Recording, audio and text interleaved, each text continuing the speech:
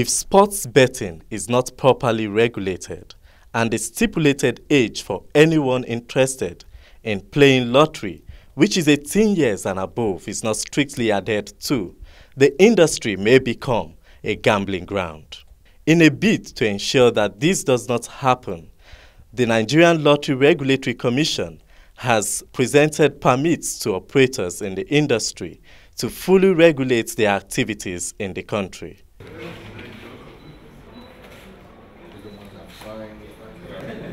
The license is guided by the terms and conditions guiding the operation of sports betting in Nigeria. We won't shy away from doing the needful once we see that you are derailing, but I have confidence in you guys that we won't have any reason to come after you because you're all going to comply and you're a stakeholder. We're not here to make businesses fold up.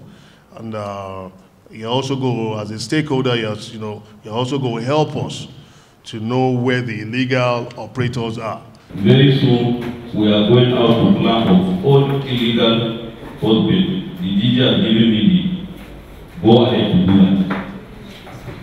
So we seek your cooperation to sanitize this industry. The other problems will be solved. Operators commend the Commission's giant step towards licensing them, and like Oliver Twist, they asked for more support. It is very important for people doing business to know that you need to play according to rules, because you end up embarrassing yourself in the public.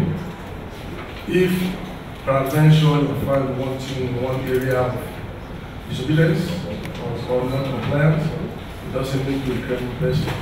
And I know on our own part, the places I've seen here, I know a lot before, I don't know some of them, but the places I've seen don't look like those that will not comply. We would like you to, the Commission, to update us regularly list of licensed operators.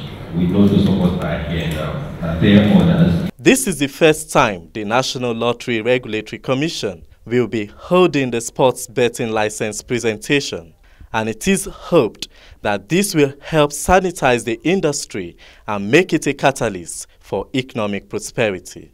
Folonsho Adegoke, Core TV News, Abuja.